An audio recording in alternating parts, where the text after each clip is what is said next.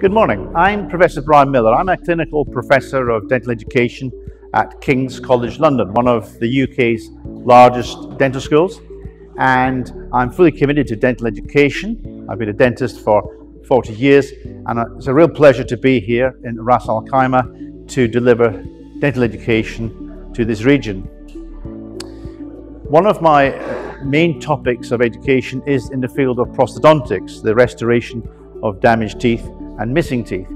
And we're here today to run a one-day program for local dentists in relevant clinical skills to apply to general practice.